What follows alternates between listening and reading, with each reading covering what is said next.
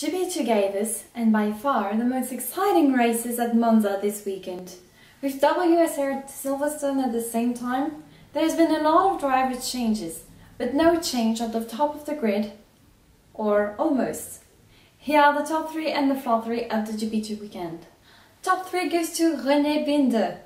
No, I didn't forget about the Austrian driver, who moved from Trident to MP Motorsports.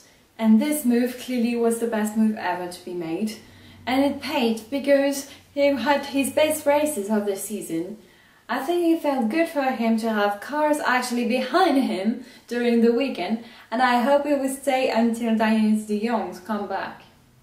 Top 2 goes to Arthur Pic. Bad luck is still here, but less than it used to be for the Frenchman. Even if a braking failure prevented him from a podium in race 1, he led the whole race 2 until the last lap, where Evans couldn't be stopped from overtaking him for the win.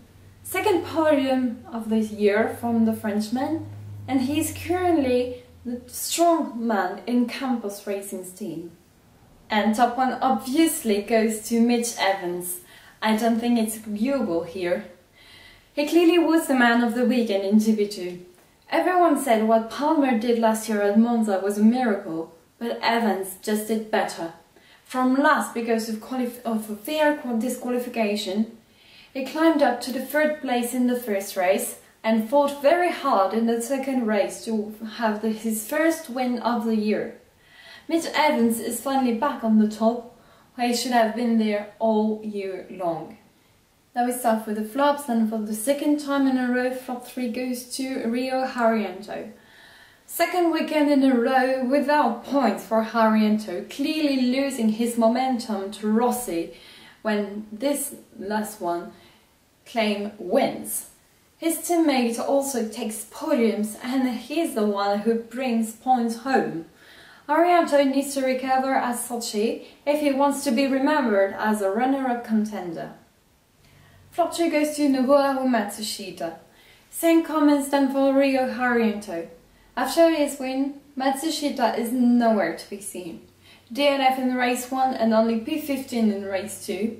That's not what he used us to see from him. And he's lucky he didn't make ALT lose too many points to their contenders this weekend. And flop 1 goes to Dams. It's a bittersweet flop because the only flop of the weekend was race 1, but that was some hell of a flop. If Lean's move was clearly his fault, missing Gasly's pit stop clearly was the worst mistake to make at the worst time for them. When Gasly was reacting so well after Spa disaster, he made it first to free practice. He claimed his first pole of the season and was leading the race by far. It's such a shame for the French team. And as Gasly says, it's time to buy some luck for all the team after some bittersweet here. Picture of the race was Sergey Sirotkin's move on Marciello and Haryanto on race 2, and I think it was clearly the move of the year, and this without DRS. So thank you for watching. Unfortunately, the GP2 race break is so long. We'll see you in 1 month for the comeback at Sochi. Like, share, subscribe, and see you at the Czech flag. Bye.